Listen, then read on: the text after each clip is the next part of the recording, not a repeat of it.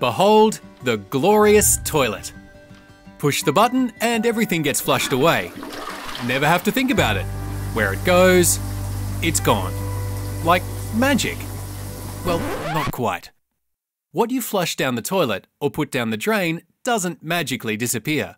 The drains and toilets in your home are connected to a huge maze of underground pipes and pumping stations that lead to a wastewater treatment plant where used water is filtered and cleaned before being released back into the environment.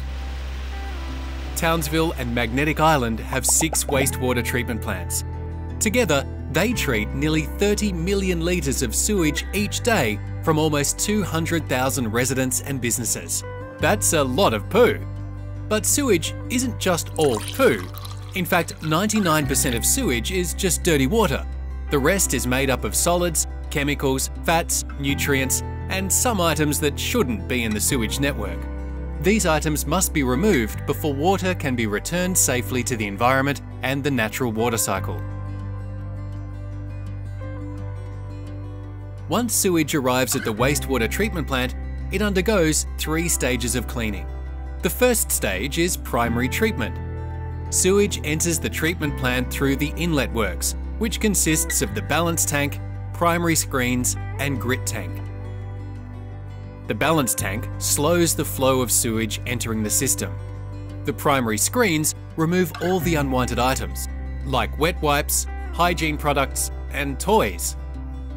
These items cause blockages in the system and can damage the equipment. So remember to only flush the 3 Ps: pee, poo, and toilet paper. Anything else should be placed in the rubbish bin. The grit tank removes any inorganic material such as dirt and sand. Once all the unwanted items have been removed, water continues to the second stage of treatment. The secondary treatment stage is where the science of cleaning sewage really takes place. Sewage flows into a large tank called a bioreactor. Here, lots of different beneficial bacteria help break down the organic solids and reduce nutrient levels in the sewage. These hungry bacteria eat up all the carbon and reduce the amount of phosphorus and nitrogen in the sewage that can harm our waterways. When the nutrients have been removed, sewage is sent to large clarifiers. These tanks separate solids from the water.